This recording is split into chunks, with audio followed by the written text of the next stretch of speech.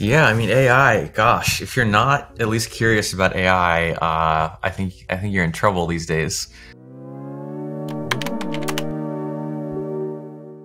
I guess to kick it off, one thing that I think we're both big on a personal level is these kind of intense personal growth experiences. You know, I've been to Burning Man, done the ayahuasca thing for a couple weeks before, big on kind of taking trips out in nature to national parks like Zion or Big Sur, taking mushrooms and just enjoying nature and going inward to kind of refresh myself, dial in my creativity, and just have some outside of the box insights. I'm curious to know more about this year's intense personal growth experience for you and maybe one in the past that's been really transformative. Yeah, I am such a fan of those experiences. They're so pivotal. They're so pivotal. I feel like those have been each of the major turning points in my, not just my career and my business, but my life. And now that you mention it, it's been a while. It's been a while. You know, in the last couple of years, we had 2 kids and a dog, got a dog, bought a house, moved back to the US and started hiring. That was the other thing. So a lot more responsibility. So in seemingly the blink of an eye, I went from a, digital nomad wanderer to responsible householder. I don't know how that happened, but it's hard to find the time. It's really hard to find the time and the space to go do those things. At this stage in my life, they feel like luxuries or like nice to haves. But at the same time, I feel the impact of not doing them. I feel that like the burden, the heaviness, the sort of, routine of that life. So I think I'm due for one, to be honest. Awesome. And in terms of, any of those, what was the one that you had maybe over the past few years that was really transformative, and what does a intense personal growth experience look like for you? I think the biggest one of the past few years was the year before the pandemic, moving to Mexico. I think travel in many ways was the first sort of identity shifting transformational experience that I had. I think I went abroad back to Brazil, where my family was from, when I was 6 months old. So it's like so core to who I am. And it was the first one, and it's the most common one and frequent one that I've done. I've lived in a few different countries. So the most recent one was all of 2019. My wife and I lived in Mexico City. We moved there very, very beginning of 2019, and we just had a blast. It's just the whole thing of plunging into a completely different climate and atmosphere and culture and language and culinary situation. And you can't be the same person when everything in your surroundings have changed.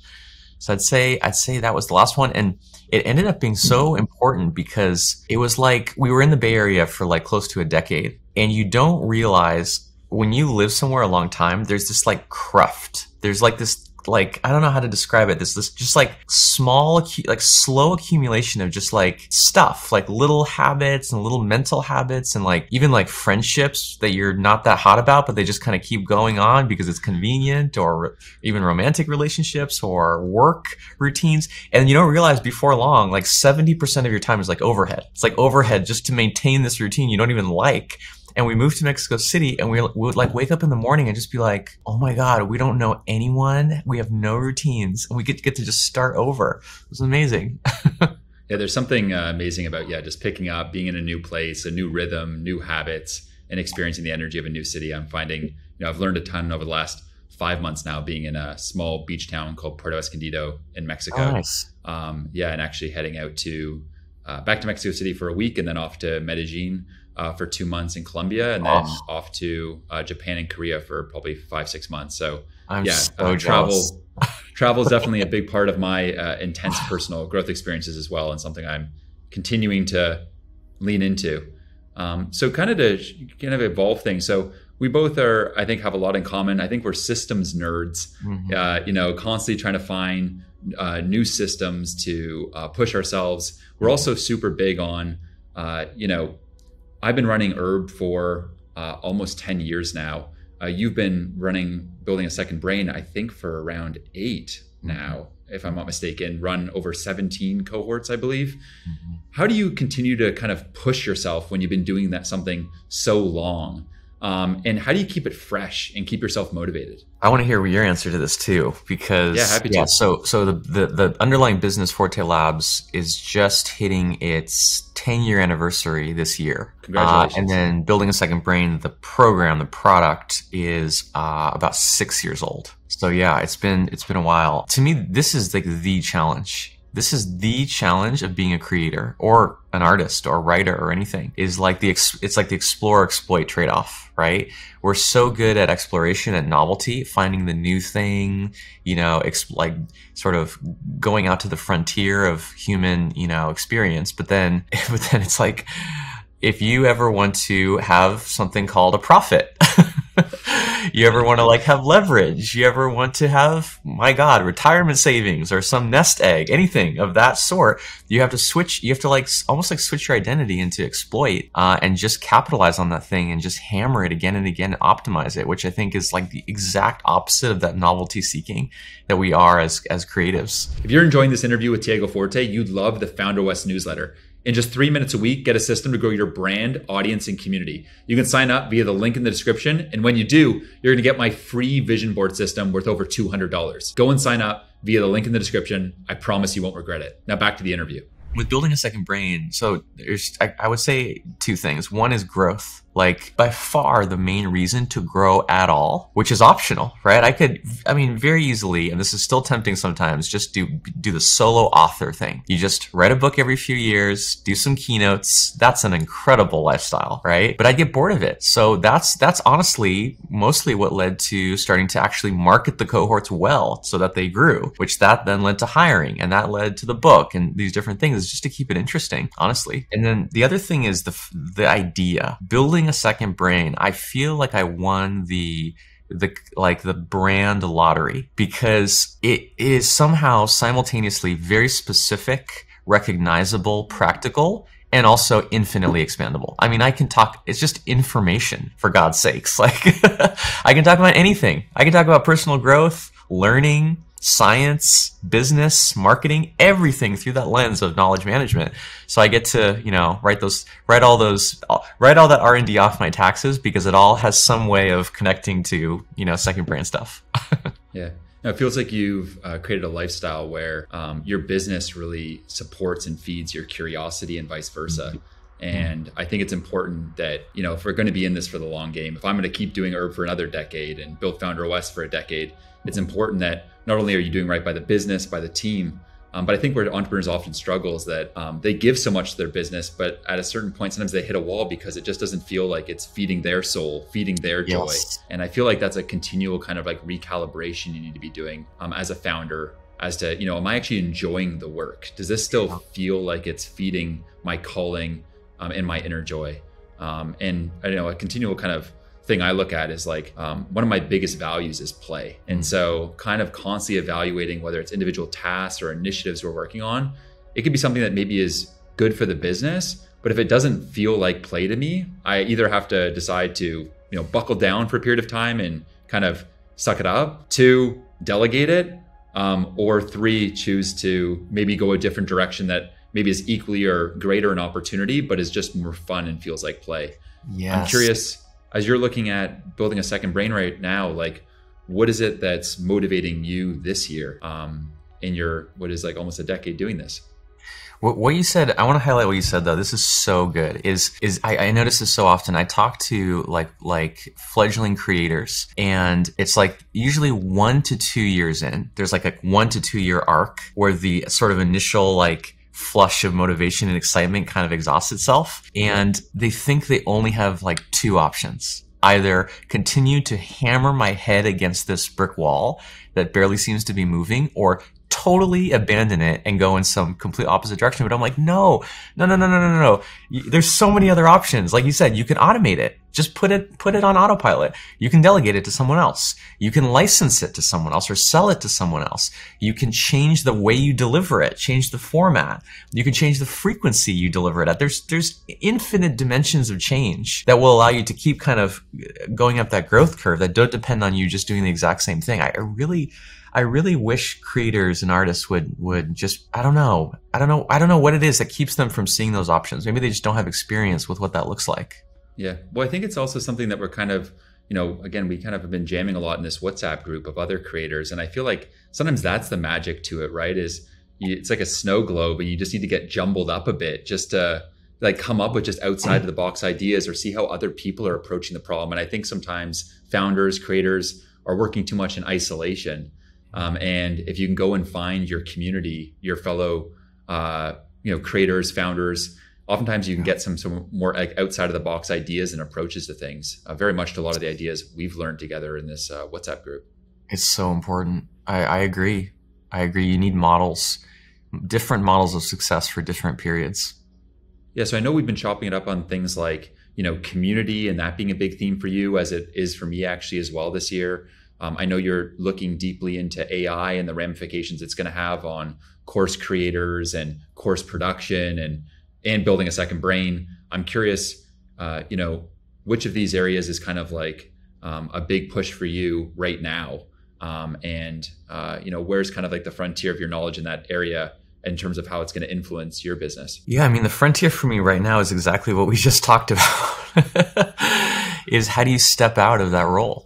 Like to me, I'm truly just lost in this question. You hear so much about how to get started. Oh, just, do a new tweet thread every day, or how to grow, or how to market better, all those early stages. But I feel like after 6-7 years, I'm at a place I can finally say there is enough to sustain itself, right? There's enough top of funnel between the book, which just actually today crossed 100,000 copies sold.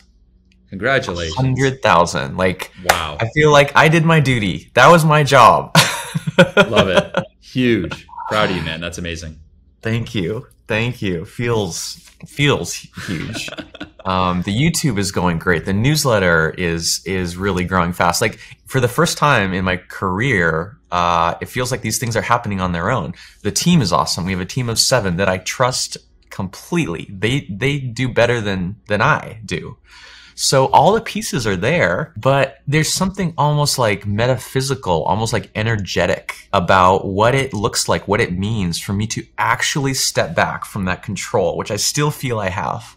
I still feel myself micromanaging, trying to be in all the little decisions that I just don't know how to do. I have no models for, I have models for like being acquired, right? Like there's a lot of content on like what it means to sell your company, but I'm not selling. There's no exit here for me. This is too closely tied to me. So I want to be at a distance, yet still connected, in control, but not micromanaging. I'm truly, I don't know. And have you found any sort of like systems or models for that so far that have helped you at least from where you're at right now on that journey? Because I know it's tricky, right? Like with Herb is very much on autopilot. We've got an unbelievable team there of absolute rock stars that are growing that business 200% year over year, and really over delivering for the brands, dispensaries we work with. And I find it tricky as the founder and CEO of it to, sometimes there's that balance of like people want your help and they want your input. They don't want you to feel too distant. Yeah. That said, though, they also don't want to be micromanaged. And I feel like that's one of the biggest challenges of like leadership and management is like that kind of fine line. In your situation as well, it's that balance of like, I'm trying to be distant and trying to take on new creative pursuits. And, you've got a family now, you got a house, you got a lot going on the personal side as well that's really filling your cup. How do you kind of right now, any systems that you're using to balance that right now? Oh gosh, I wouldn't even say it's at the systems level yet. It's at the just basic, like the real practical question is like, how do we make that transition without revenue free falling? It's that simple, right? Like if I don't even need much growth, if revenue could just stay the same, I'd be happy. The revenue we're at pays for the team, has decent margins, it's fine. But it's like, it's almost, what it feels like is our whole portfolio has to be almost like deconstructed and reconstructed without me at the center. These cohort-based courses, it's all about the teacher. It's all about the personality. You can't just substitute a different teacher and say, oh, it's the same. The whole thing has to be reimagined as to where does the value come from. But I'd love to know, like for you, like even something like what makes you or what made you remain a CEO? Why not? Why haven't you decided to step even further back and be like president or, chairman of the board or something that's even less, even further from the day-to-day operations? Yeah, good question. So for me, I find being a founder and a CEO fills my cup currently in terms of some of the things that are really in my ikigai. I'm really big on being like pushed. And I find if I'm not being pushed to like new challenges and like the edge of my capabilities that I easily get bored. And on an even sort of more negative way, which I probably just need to work on this more and more with my therapist, is, sometimes I can just actually just like become somewhat destructive to myself because I'm just like twiddling my thumbs and not occupied with something that's really pushing me and filling up my capabilities and potential as a human. And so I enjoy, the aspect of leading a team. It's also a craft that I've only been doing for a decade. And I think that when you look at a lot of people that develop real mastery in something, it's only after maybe 20, 30 years that you really get to some level of quote unquote mastery around that thing. And that's kind of where I'm looking to go with the art of entrepreneurship and the art of being a CEO. With that said, though, similar to where you're at, I think it's also deciding on like, what does that look like for you? And I don't subscribe to necessarily what other people believe like a CEO should do. I think it's a very like personal sort of role. There's definitely commonalities like hiring, managing cash flows, building a great product that people love, and these sorts of things. But in terms of like how you're managing your time, how involved you are on a day to day, I think that can look different depending on how you want to run your business. And so for me, I choose to basically almost on a quarterly basis, kind of choose like a theme. It's a theme for the company oftentimes, but also then a theme on how I'm going to manage my time in that business. And so that keeps it fresh. And that also keeps me focused because I've noticed that one of the things that depletes my energy is task switching. And so if I'm just involved in all the things all at once, I oftentimes find myself almost getting dizzy. And if there's too many days of that, it contributes to depression, anxiety, burnout. And so I've learned to just like focus on 1 to 2 core things you can do to move the needle forward that often is around the bottleneck, which I know you're really big on identifying based on all the things I've read and the learnings you've taken from, Six Sigma and Toyota's manufacturing approach and such. And so, as an example, the last 90 days, that was really helping Herb go and scale up and grow kind of double year over year. And so the focus was really on revenue systems, scaling the team, scaling the amount of hot leads we were getting to queue up the sales team. This next 90 days as we move into Q2 2023 are going to be all around retention, customer experience, and customer success. And so I'll be kind of dipping in that area, which is like, I'm going to approach it as if I'm a beginner, a student, reading books, digesting things. Most importantly, dipping into a meeting or 2 a week with the squad and just seeing where they're at and really just trying to support them there. So, the last bit on this is like the interaction between Herb and Founder OS for me has always been interesting because with Founder OS, I'm teaching entrepreneurs proven systems to scale their business to 5 million a year. Yeah. And I very much feel like Herb in that sense is almost like a lab where I'm bringing this business now to $10 million plus a year. And the sort of struggles I'm going through there, the issues I'm facing, the challenges, the wins, the successes, all of that is stuff that I can bring back then to Founder OS to help serve those people. And it's important to me in, I guess, I don't know what sort of way, maybe it's an integrity thing or I don't know, that it's like I'm in the game and actually applying these actively to something. Yes. Versus just being a Harvard professor teaching business that's never actually started a company. And so that's at least where I'm playing with it right now. But I also remain open-minded that this balance and this approach to it could change. And I'm open to that. Maybe in a few years I find one of these things is not fitting what I'm looking to do. And at that juncture, I think I'd be in a similar scenario to where you may be right now, where I'm trying to actually go and hire some people and remove myself even more from these entities. So that's kind of where I'm at currently. That's powerful. What I hear from that is like you found a way to have these major commitments feed each other. Like the company feeds insights and lessons and integrity to your courses and coaching. And I'm sure the opposite is true. So rather than like competing, like 1 minute spent here means a minute you take away from there. They're almost like they're part of a flywheel together. Exactly. That's exactly how I see it. The more my personal brand grows, the more my audience grows with, say, Founder OS and personal brand, the more that people learn about Herb that are outside the cannabis industry, maybe go tell their friends who are inside of it, hey, if you're actually marketing with cannabis, this Matt guy, actually, that's where he came from. He knows that stuff. And refer business to herb, which is actively happening. The more herb grows and gets better and better, and we improve systems there, those are systems that I can help entrepreneurs with on the Founder West side. So yeah, they're constantly feeding each other like that. And then on a deeper level too, just the more I'm building systems for both of these businesses, one business's systems can reinforce another's and vice versa. It sounds like similar to, I know right now, like one big thing that we're both just going really deep and deeper on is like, we've both been reading tons of books on community as an example. And I feel like while that's an individual pursuit that you're really just diving into deeply, that's certainly something that's going to help you think through potentially the next evolution of building a second brain. I'm curious, like where are you currently at on the community side of things, and what are maybe some of the kind of key insights you've gleaned over the last few months of your kind of deep work you've been doing there? Yeah, let's get into that. Let's see. So I'm thinking mostly about the community that's been built up around building a second brain, which was kind of accidental, which I think is the best kind of community. The best. Right? It was really just the alumni of, one cohort after another, which was a slow process because, the first cohort was 30 people, then it was 50, then 70. So we're adding people very, very slowly. And then that kind of expanded to like the people who subscribe to our newsletter, people who watch our YouTube videos, people who now buy the book. It's like there's sort of different pockets of people. The reason there's so many reasons this is important, but it's almost like what has allowed me to do what I do? Like what allows me to get on these live sessions? Our biggest cohorts are like upwards of 1,000 people. What allows me to stand up there and say, this is the way to manage knowledge. This is the way to take notes. This is the way to learn from content.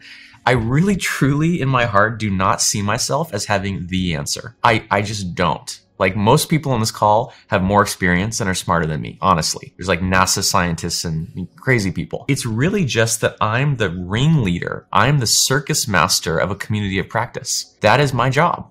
I'm just surveying the community, finding little pockets of interesting things happening, elevating those things. The community is teaching itself. I'm like the maitre d', I'm like the MC that's sort of off to the side. And now that needs to be even more the case because I've documented sort of what I think is the method in so many different formats that can't change. The book is like practically etched in stone, right? So I almost am like, I've said everything. I have nothing else to say.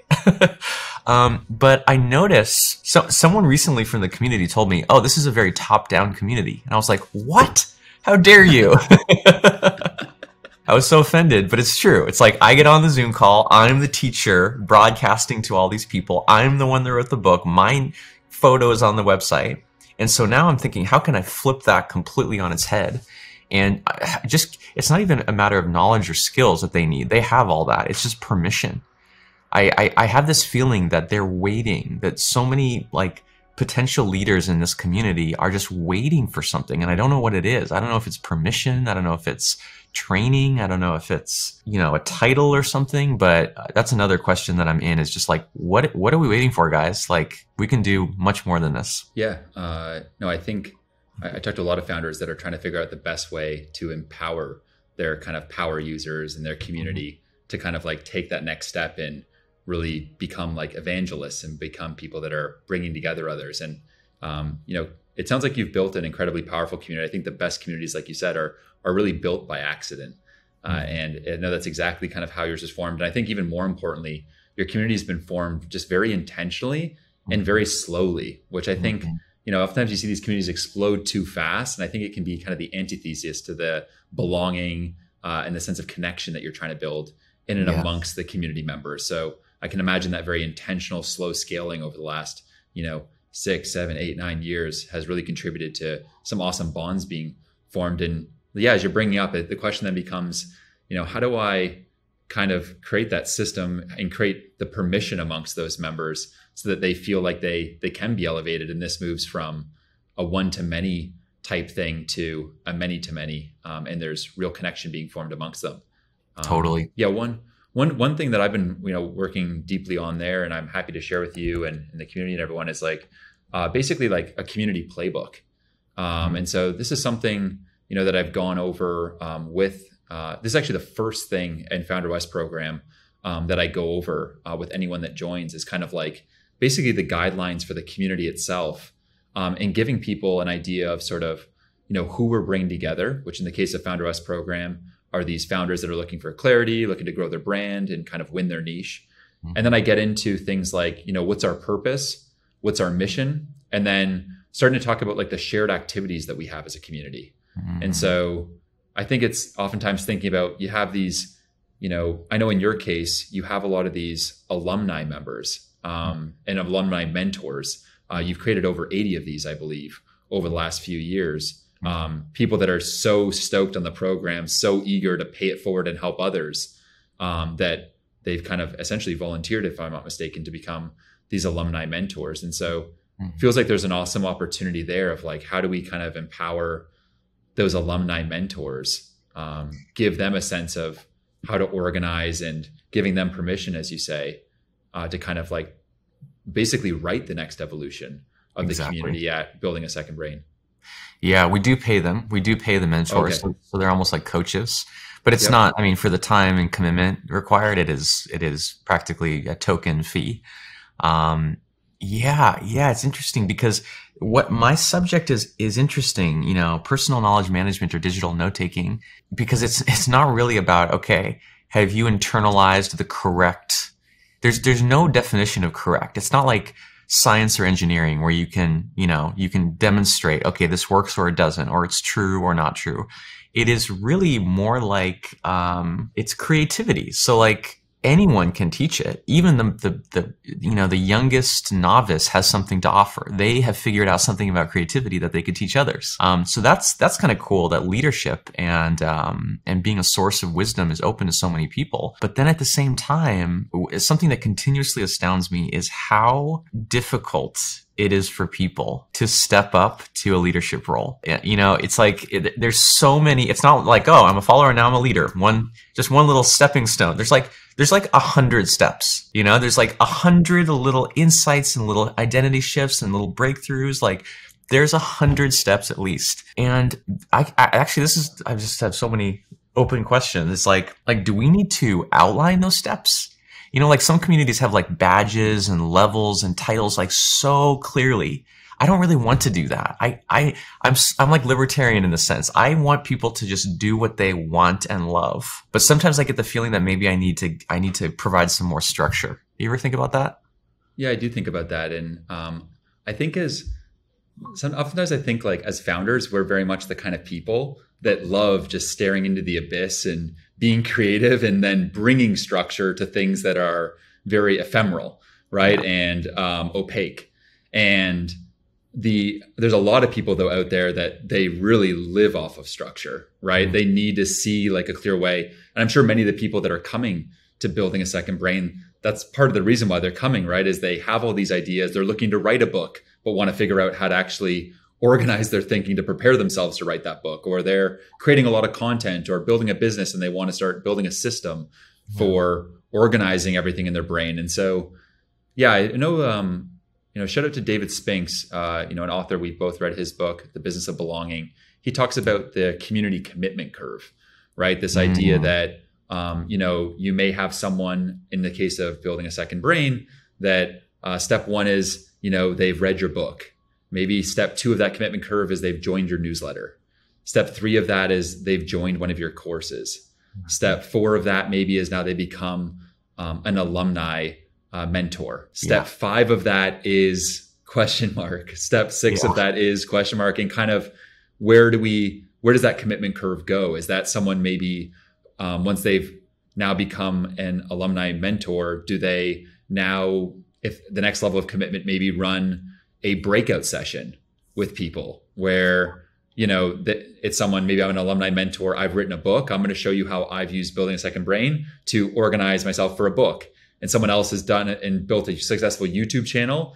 They're going to run breakout sessions around the YouTube channel side of things. And then from there, maybe the next step is that they build a whole separate course on just that specific niche. So you have the Building Second Brain kind of umbrella, but under that, these alumni mentors eventually are becoming their own course creators under that with their more niched version of it. So that's an example in a long-winded way, I guess, to say, I think it could benefit from structure. I think humans crave that oftentimes, to understand exactly how they can participate in your community. I think that's so true. It's so true. And it's true. It's funny. It's like throughout my whole life, I've resisted so strongly any sort of system like that. Anytime there was a pathway or a ladder for me to climb, or like anything like that, I'd just peace out. No thanks. Right? And maybe that's just my like baggage of why now I don't want to create what to me feels like a tool of subjugation. But you're right. For many people, like you need a ladder to climb to the next level, like you just do. Yeah, and I think on the other side, like it's tricky though, and I completely empathize with where you're at, right? Because you're even just trying to figure out how this community evolves and trying to crack that nut over the course of this year, and then to go and kind of have to step out there on a limb and then actually go and maybe give people structure when you're not even sure. It can be tricky. I know with Founder OS, like it's a evolving community, and I find myself when I'm trying to figure out like what should my priorities be in terms of evolving this community, it oftentimes just helps too, just beyond the books that we're reading and the talking, we're doing with other founders like ourselves, also just going and talking to some of those really power community members. I have a conversation with one of our biggest, community members in terms of our leaderboard that we have inside our school community. A conversation with him tomorrow, just to understand kind of what would 11 out of 10 community look like for you? Is there any other ways you'd like to get involved with this community? Any other ways you'd like to see it develop over the next 6 months to a year? And just kind of co-creating it with some of those power members. So true. I always forget that. Oh yeah, talking to people. Yeah, exactly. Getting outside the building. What does it look like out there? It's so important. I know. That's actually... Gosh, I need to write this down. It's like I've tried everything, but the most obvious thing. I mean, it's always so funny though with all these things. I feel like that's oftentimes what it comes back to. I was talking to actually a founder just before this, and one other thing I've kind of learned. Sam Ovens actually was someone that helped me learn this. It's like oftentimes with our community, we find ourselves in these roles, especially I think as course creators, where you are sort of sometimes the center of attention and you're teaching people in kind of that one-to-many approach. Oftentimes I find like a simple kind of hack to get around that as well is like actually prompting the community with questions, right? So like you're in your community board, like getting people in there with building a second brain as an example, like, hey, can you go and show how you're currently using building a second brain? And what are maybe the 2 biggest breakthroughs you've had? And just encouraging that participation under a prompt that you give the community each week. I really like that. Yeah, it's almost like giving them an excuse to, oh, well, since you asked. Exactly. Yeah, because like any community, right? We're always going to have those people that are much more passive and maybe not going to take it on their own behalf to kind of like contribute. I'm curious on like to kind of like a similar-ish sort of subject that I know you've been going and exploring with your endless curiosity is the area of like AI. I'm curious, how are you kind of currently looking at that? Any intersections with your ventures on the course creator side? How are these kind of things interacting in your brain right now? Yeah, I mean, AI, gosh, if you're not at least curious about AI, I think you're in trouble these days. I'm just in pure exploration mode right now. Just talking to people. I met here yesterday with one of the curators of the top AI newsletters who was just kind of educating me. And it's both out of necessity because, I mean, what am I teaching? How to use software to manage information. AI is targeting that like a heat-seeking missile. Like that's going to be the first wave of things to be destroyed or at least transformed. So it's out of necessity, but also out of possibility. Like when I step back and look at what I do as just like leverage creativity, let's say, I don't care about any particular piece of software. Like who cares? Who cares what note-taking app you use? That's so trivial. What AI seems to be doing is letting you just skip all that, like go straight from inputs to outputs and skip all the in-between steps, which is all the steps people don't like doing and aren't good at anyway. So I almost think it's going to accelerate how you build a second brain and ultimately express your ideas by just completely eliminating entire steps. So I don't know. Some ways that I tend to learn about new things is by making things. I think you have to tinker, right? You have to talk to people. You got to talk to them in person, because I was just reeling yesterday, like talking to someone in person who's passionate about AI is so different than reading another tweet storm about how 99% of people are using AI wrong. And then we're thinking of so the ultimate way to really accelerate your learning is to sell something, like put your butt on the line, you know? So we're thinking of running like an AI camp where we bring people out for a week and just basically hack on AI stuff, or maybe like more like a summit, or maybe like a cohort based course or something, just to test people's appetite for it, start to continue developing our own expertise, and just see what a business model. I think it's so early. Like no one even knows, what would you even teach? What is even the best practice or the right way? And people have said that as an objection, but to me, that's what makes it most exciting. Oh, I get to, like you were saying, it's a complete space of open possibility. I get to invent potentially the most fundamental frameworks and lenses through which people see this stuff. That to me is just the most exciting thing.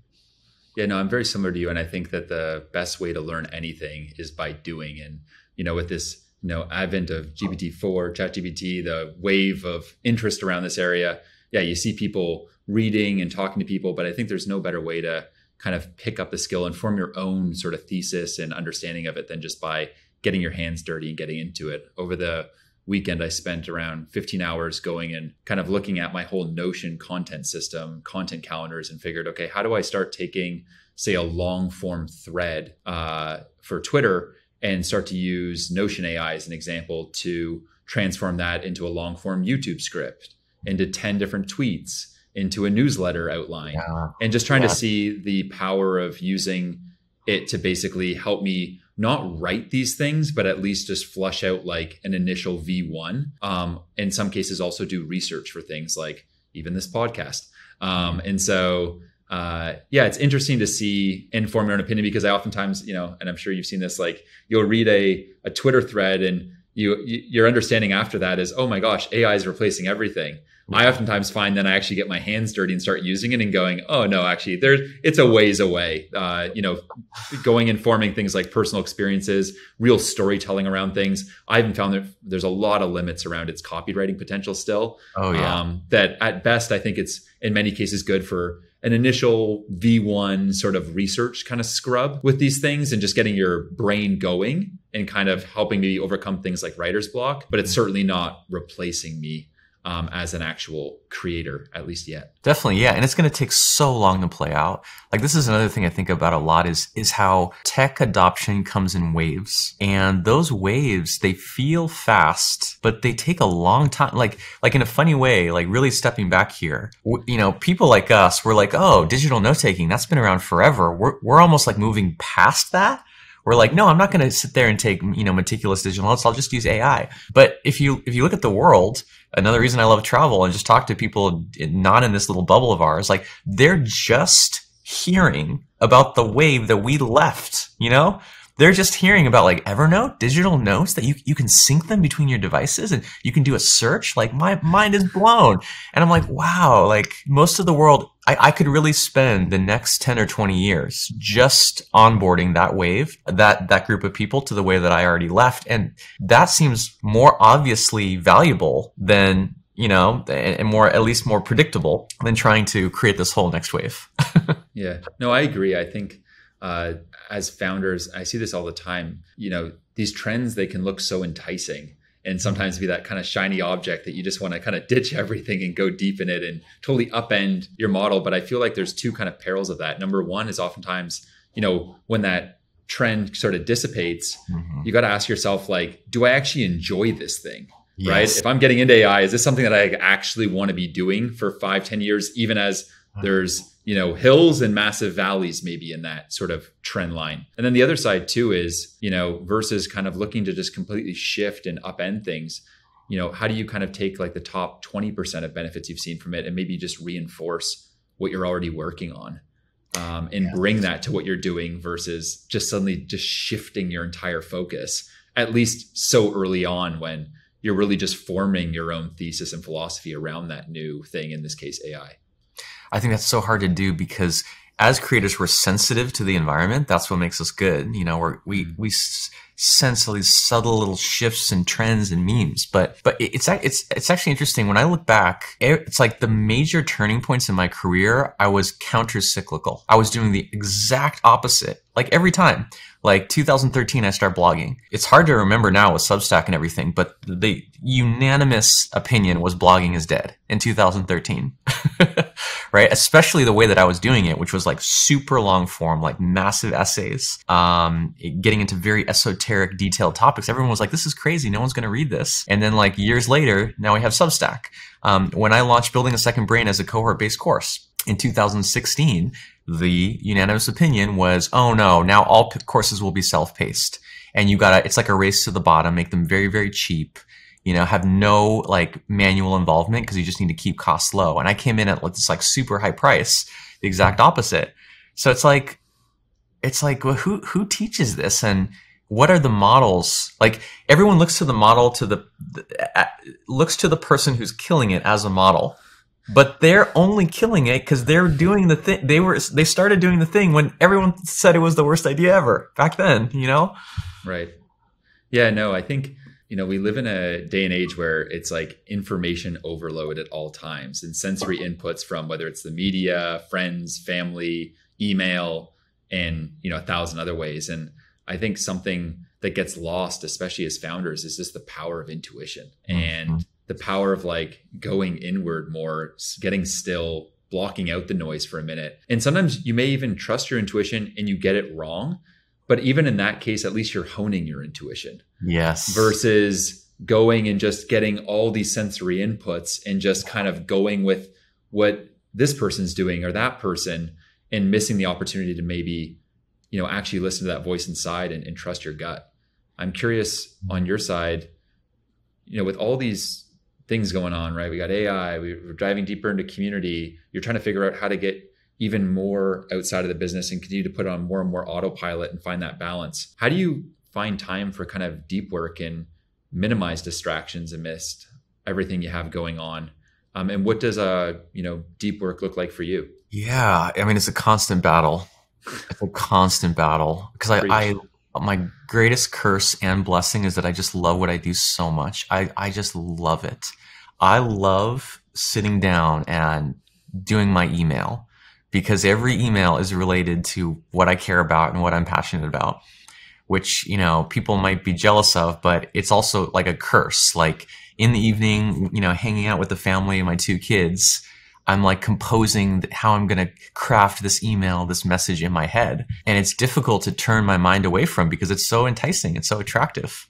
Honestly, it's a constant battle. Well, there's a lot of things you've talked about that I agree 100% on, but I cannot agree on this passion for email. That is one thing we do not have in common. I certainly do not have a passion for email. And so in terms of like when you're going though, and you're diving deep into these, like, are you the kind of person that's going and blocking off like 4 hours to go deep and in the morning push forward an area of something? Or, you know, what does that look like when you're kind of in that monk mode?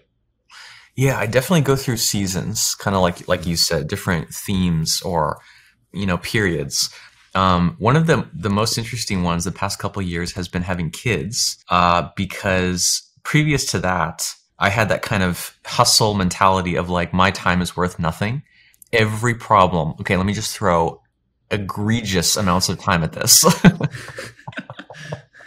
And that was like fun, you know, like, oh, I have to spend all weekend working on this? Awesome. That's more fun than anything else I'd be doing. Which there were some benefits to that. Like, I think it's good to have a season in life where you really learn how much you can get done in a small amount of time if you just ignore everything else. But then having kids, now suddenly the amount of time that I am working just in general probably was cut in half. Like, was seriously about 50%. I finished most days around like 1 p.m., which according to my previous self are like half days. You know, 8 a.m. to 1 p.m. is a half day.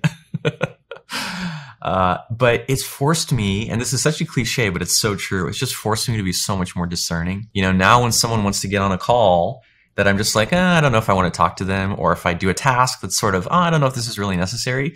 That just took up like a meaningful percentage of my work week, right? And so I'm just being so unsparing and kind of just unapologetic about that. And then when it's like when the total number of hours shrinks, it's kind of like the water line is going down, and things start to emerge and be more clear, and you just have to be very honest with yourself. Looking at that, honestly, the times that I'm creating by far the most value is, like you said, deep work. It is sitting down, going inside, deep into my like internal ideas and mind, and creating either a new idea, a new framework, a new paradigm, a new story. And so I try to block off all mornings. It's very rare for me to accept a morning meeting. Yours was an exception. You made it through the filter. Wow. Because yeah, it's like that's my job. That's my unique value that I give to the world, is inception, the inception of new ideas. For sure. And I can imagine too, like, we're both perfectionists, right? And I think a lot of people listening suffer from perfectionism, and it's a constant battle, right? The battle of, I could work on this for another day or another week, or it'll be better in another month. But then that kind of balance of like, at some point, I got to ship this thing.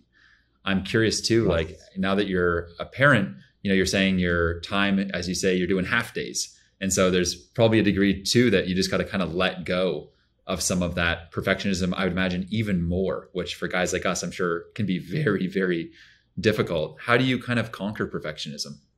So hard. Oh my God. Yeah, I just have to let things go that are good enough. I mean, it's again such a cliche, but like, I have over here on my table the manuscript of my book in Portuguese. This is a great example, right? So it's been translated by a professional translator, very, very skilled. I have no reason to think it's not good. I've read like the first chapter or two, and I speak Portuguese because my family's Brazilian. I know it's good. I know it's definitely good enough. But like, as we speak, I'm at war with myself because my standard is to freaking proofread that whole thing word for word. And even saying that, I know that is the worst possible use of my time, but I still want to do it. Why? What is it in me that feels, is it like the fear? If they're like, who cares if there's a typo, a mistranslated, like, honestly, who cares? But yeah, here we are. Yeah. Well, I think it's also, there's a balance of, yeah, exactly what you're saying. And I find too, oftentimes, especially early on when you're building a business, you really are that bar for quality, right? And you're that person that's kind of like setting that standard for a while until you've, brought on a great team of people that hopefully they're raising that bar. But it's hard to kind of make that transition from, okay, I'm the guy setting the bar and need to kind of like overlook things to ensure that, there's kind of quality control, if you will, to then being on the other side to it where, the practice is actually just continually surrendering and letting go. It really it's challenging. It really is. And showing up, like we have 3 sort of executives, like the senior people. And it's like, in some cases, they're being too perfectionistic, right? So then I show up and I'm like, oh my gosh, now my job is to be like, just chill. You're like, did I just say just chill? It's very weird. Very weird. I know another thing that you're really big on is people, developing a writing habit. And I think for both of us, at least, I believe it's like probably been one of the biggest game changers that we've had in terms of a skill that we've had that's really helped change the trajectory of our life or of our career. And most importantly, I think propel our sort of mission forth in the world is by, writing down our insights, editing those insights, and then sharing them with, other people that can glean a lot of insights from it and learn. I'm curious, how did you develop your writing habit, and what's your advice to those that are trying to pick up writing? Yeah, gosh, we're living in such a writing revolution. I feel like Substack, most of all, is just, I'm shocked by, I've worked closely with David Perel on Rite of Passage, and I'm friends with the Ship 30 guys. Like, I never would have guessed there were so many people out there who wanted to write and be writers, like truly shocked. I thought I was just a big weirdo, but, oh my God, writing, it's hard to even express how pivotal it's been at every single stage. I started when I was so young, like 14 years old. We lived in Brazil, me and my family. And I would write these letters about our adventures living in Brazil on a super early, this is the late 90s, like compact laptop computer, like old school, right? And I would write these emails back home. That was the first time I think I wrote when I didn't have to, when someone wasn't forcing me to. And since then, I've always either had a blog, like a travel blog when I was abroad, or a student blog when I was in college, or did some writing when I was in the Peace Corps in Ukraine. And then it only became professional like a decade and a half into that experience. But it's how I make sense of reality. I literally don't know what even happened, much less what it means or what I should take away from it or what I concluded or what I learned until I write. It's like raw data. It's ones and zeros until I get that data and I translate it into human thought. Yeah, no, I think the act of writing oftentimes brings clarity to ideas that oftentimes in our brain are still kind of half baked. And it's been something that, just that continual practice of waking up, having a nice Americano, sitting down and just writing every morning. While sometimes you have no clue what you actually want to put on that paper or on your computer, it's amazing just how much like the practice of it helps filter out the noise and kind of make sense of the world. I completely agree with you. Yeah. And it's pivotal for business too. To me, writing is leadership. It's straight up leadership. It's like there was probably a time in history where like leadership was like your ability to, wield a sword and ride into battle at the head of your troops. But today, leadership is, you could say, wielding an idea and writing onto the internet, like that, like, or wading into a meeting or a conflict in your organization. It's like everything is downstream of the quality of your thinking. And the quality of your thinking, I just don't know any other way to improve it other than writing. That's it. Yeah. And speaking of writing, you brought up our good friend Dickie Bush from Ship 30 for 30. I saw Dickie the other day shared this concept of a frustration list. And basically a frustration list being just a list that you have somewhere of just things that are frustrating you. And I've actually been practicing this recently, just a simple note on my phone, frustration list with a angry emoji on either side of it. And anytime I find myself, it could be the most insignificant thing, like, losing something, all the way to, a meeting that didn't go well, or a person I'm interacting with that didn't go well, or has frustrated me, and kind of implementing this new practice of essentially once a month coming back to that frustration list now and developing either a system for removing the frustration, maybe just eliminating that thing that is frustrating me, or, delegating it if it's a task that I just don't enjoy doing any longer. I love that. That's so cool. Yeah, because it made me think, and again, big shout out to Dickie, because it's like oftentimes like when we think about like happiness, right? It's this like ephemeral kind of like random thing that we're always seeking. Oftentimes it's like, how do we just focus on the things that are frustrating us or angering us and just remove those things from our life so that whatever's left over are probably, decent, good, peaceful, content type feelings. And Yes. so, I'm excited to practice this more, and, find some systems to, again, remove these kind of frustrations. The good news is there's not a ton of them, but there's enough that, that we can do some work here. I'm curious, I when love that.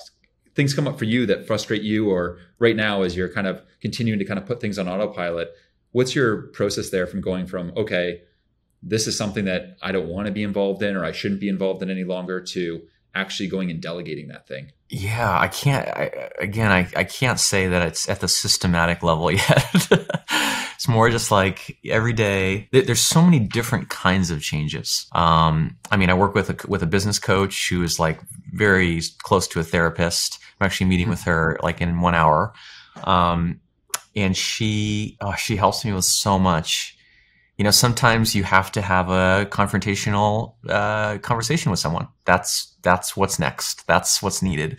Other times, you need to give them a new role or a new title, or change their salary up or down, or make someone accountable for something, or make them not accountable for that, or switch the accountability. It's like, this is why I'm always amazed. The kind of tweet that annoys me the most, there's a lot of tweets would be on my frustration list. There we go. There's this format that's taken off, which is just like being a CEO is just about one thing. And then they say one thing. And I'm just like, oh. It's like the reductionism, you know? And maybe it's just because I'm still learning, but I find it's about a million things. And I'm so new to this. I've only had, you know, full-time staff for a couple of years, and we have a tiny team that I work with every single one of them very directly.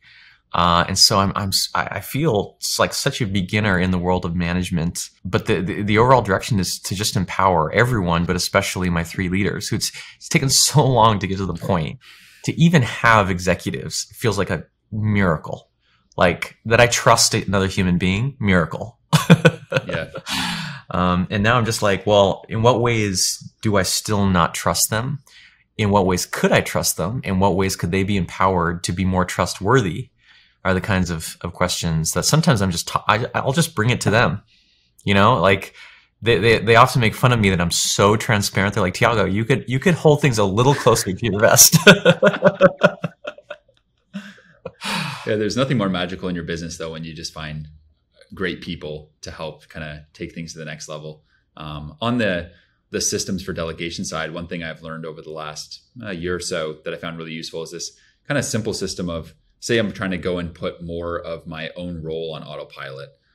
Basically doing a calendar audit of, say, my last 60 days, literally going through Google Calendar. And maybe if you're using Asana for tasks or whatever you're using for task management, going and looking at, like, write down in a Google Sheet as an example, or some sort of table, just every task you've worked on. And then sort of from there, once you have like every task written out, you could even get a virtual assistant or an assistant to do this for you. Or ChatGPT. Or ChatGPT. Not sure about that one, but I'm sure maybe there's somehow. And then, you know, second aspect is kind of going through those and basically marking like should you delegate this? And, you know, do you want to delegate this? Right. And if it's stuff that like you don't want to be working on that you should be delegating, right? Then kind of just like marking all those micro tasks down. And then in the next column, I basically put like who I should delegate it to, right? Is it someone on the social team that needs that task now? Is it a writer? Is it an operations person? And then the last two, I think, are where the kind of rubber hits the road. I basically prepare a Google Docs system around how to do that task or have someone help me with it. And then the last part is then just record a Loom video of me doing it. That's so good. And then from there, you've got a list of every single thing you've done over the last 60 days. Let's just say 70% of that, you're like, I don't want to do this stuff anymore. So you know you're going to delegate it. You've indicated who you're going to delegate that stuff to. You have a doc on it, and you have a Loom video of you actually doing it to the fullest of your ability. That way they can always refer back to the Loom or the doc to go and do it themselves moving forward to whoever you delegate it to. And I found this to be a complete game changer just to get a ton of stuff off my plate and help empower people, because it's nice. You don't need to have constant training meetings with people to go over the things you're delegating. They go through the doc, they mark that they were trained on that task once they've watched the Loom and they feel comfortable with it, and they're off to the races. And if they ever need to refer back to it, they just go back to this master doc. There's 2 things I love about that. One is that it's retrospective, because I'll often do that for the coming month. But it doesn't work because you're like, everything theoretically sounds necessary and important and interesting, right? But once you've had the call, you can be like, that sucked. And then 60 days is cool too, because often, even if I look back at the last month, I'm like, oh, that was a one-off. That was unique. Right. This was a unique month. If you look at 2 months, you can't tell yourself that. Right. Yeah, no, there's just certain patterns that emerge. And yeah, no, it's interesting, right? Like we both, I think, agree that 50% of entrepreneurship is like you're planning it out, you have a vision for where you're going, and then 50% is just an emergent strategy that just kind of comes up. And so if you can start to pay attention to both the things that maybe you plan to do and all the stuff that just for some reason or another comes up, and start to think about, should I actually be doing this? And do I actually want to be doing this? And being intentional about doing that kind of scrub, maybe once a quarter, every half a year, I think you both free up your time to do things you love and are able to delegate the rest. And also you're empowering others around you to start maybe taking stuff off your plate that they probably already believe they should be doing and that you don't need to do any longer. Totally. Yeah. And it's so interesting because you have to keep that 50% open for those emergent things. Like this is something I continuously learn too, is like, you think, oh, I want to create as much value. So let me like pack in all these like commitments and things. And it feels unproductive. It feels almost irresponsible to just have completely unstructured entire afternoons or days with nothing. But that emergent, totally unexpected, unpredictable thing will predictably happen. And it's like there's this book Slack that talks about this, how to be maximally efficient, speaking of systems, any system needs Slack. Any system. The second you have zero Slack, the system locks up and it completely freezes and crashes. Yeah, no, I love that. Well, this has been a ton of fun, Tiago. I really appreciate you taking the time, especially in your morning, to be on this. I don't know how I slipped through these filters. We got to talk to whoever allowed that. If for those that are looking to check out Tiago's work, be sure to check out buildingasecondbrain.com. Check out his book. I highly recommend it. Thanks again, Tiago. This has been fun. Yeah, thanks, Matt. It was a real pleasure. Got some great ideas. Awesome. Thank you so much.